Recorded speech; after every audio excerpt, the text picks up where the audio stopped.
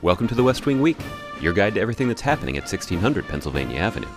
This week, the president made a historic trip to Thailand, Burma, and Cambodia, attended the East Asia Summit, and pardoned the national Thanksgiving turkey at the White House with the first family.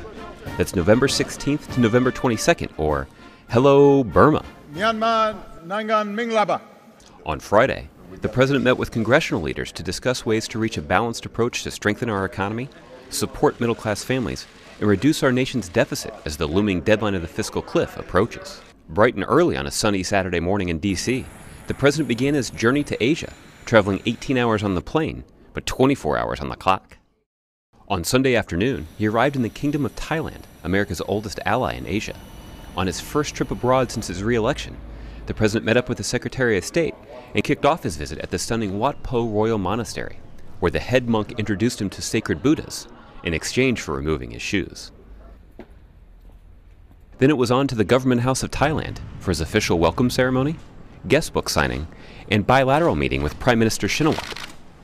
Later, the two leaders hosted a news conference before adjourning to a formal official dinner. On the way to his hotel, he made a stop to thank the embassy staff for all their work on behalf of the United States, and to give a special thanks to some of the youngest family members in the crowd. On Monday, the President and Secretary of State began a truly historic journey to Burma, the first for an American president, on their last foreign trip together.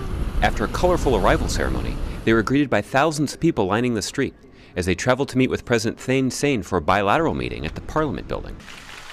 And then to the Shwedagon Pagoda, the holiest cultural site in Burma. This is for nearly 250 years.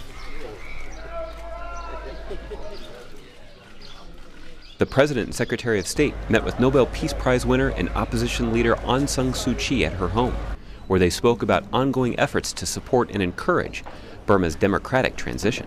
Then it was on to the American Embassy, where they thanked staff, their families, and more adorable kiddos. That's a nice one. That's beautiful. Who's got a pump? Who's got a pump? Before traveling on to their final stop in Burma, where the president reflected on his historic visit in an address to the Burmese people. United States. There you go. That's me. Today I say to you, and I say to everybody that can hear my voice, that the United States of America is with you, including those who have been forgotten, those who are dispossessed, those who are ostracized, those who are poor. We carry your story in our heads and your hopes in our hearts. Because in this 21st century, with the spread of technology and the breaking down of barriers, the front lines of freedom are within nations and individuals, not simply between them. That evening, the president traveled on to Cambodia, touching down in his third country of the day, where he attended the Association of Southeast Asian Nations, or ASEAN Leaders meeting, then joined up with all the East Asia Summit leaders, who had all donned their own versions of batik shirts for the occasion. Meanwhile, at the White House, 12 hours away on the clock and on the other side of the globe, the First Lady was hosting the National Arts and Humanities Youth Program Awards, the country's highest honor in this field, which recognizes exemplary programs around the country that foster the creative and intellectual development of America's youth through education. Beforehand, she gave some words of advice to the students from the Mariachi Master Apprentice program of San Fernando, California, who are both honorees and the entertainment for the event. You make all this happen on shoestring budgets. You do it in unbelievable ways, in some of the most difficult circumstances imaginable. But you keep on doing this year after year because you have seen firsthand the transformative power of the arts and arts education in the lives of young people across this country.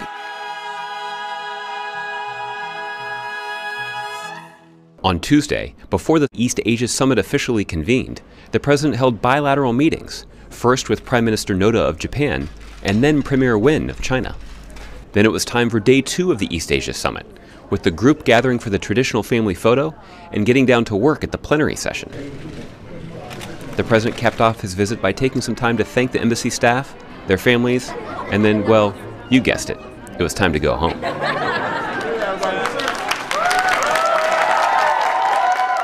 Continuing on with his journey eastward and completing a circumnavigation of the globe, the President returned to Washington early Wednesday morning, just in time for a very special pardoning.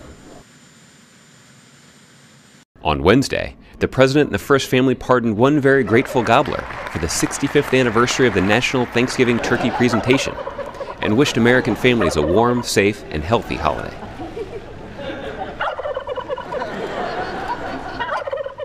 Later, in that same spirit of Thanksgiving, the First Family contributed some time, effort, and elbow grease to a Capital Area Food Bank service project, assembling care packages for those in need.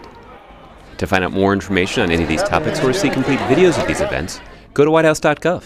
And thanks again for checking out your West Wing Week. All good? What's your name? Nice to see you. Timinzo. Barack. That's it. Okay, man. Thank you. Thank you.